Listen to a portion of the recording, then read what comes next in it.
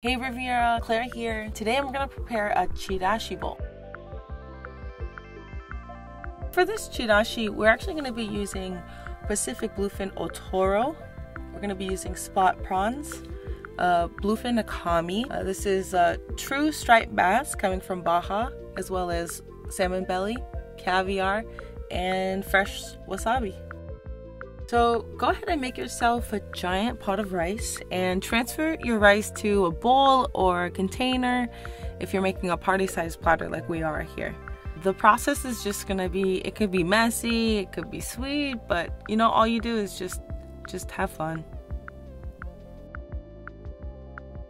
Okay, so we're gonna start off with our Bluefin Akami.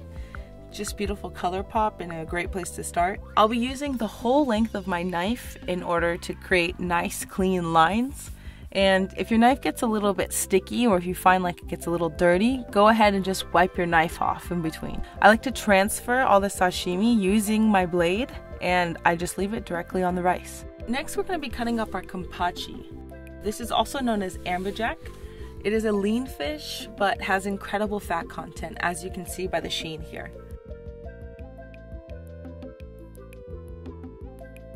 Once you're done cutting your sashimi, you're going to go ahead and transfer it directly onto the rice. This Kampachi will just kind of tell you where it needs to live. I think right now next to the Akami. That looks great. Alright, next up is Otoro. For this one, you're going to make sure your knife is incredibly sharp. Cut yourself maybe 3 or 4 slices. In this case, we'll do maybe 4 or 5 because we have a larger party. Go ahead and wipe your knife in between each cut and you're going to have a nicer time cutting through. And we're going to go ahead and just transfer it directly onto the platter. This is a Ora King Salmon belly. You're going to go ahead and cut this one up nice and thin. Give yourself a few slices depending on how many people are eating. And go ahead and swipe it onto your knife and transfer it directly onto the rice in an open spot. Next up are spot prawns. To prepare these ones, we just like to cut it straight down the middle, about 3/4 the way, so we keep it completely intact. This makes it a little bit easier to grab the rice underneath. And find the open spot and just place them in.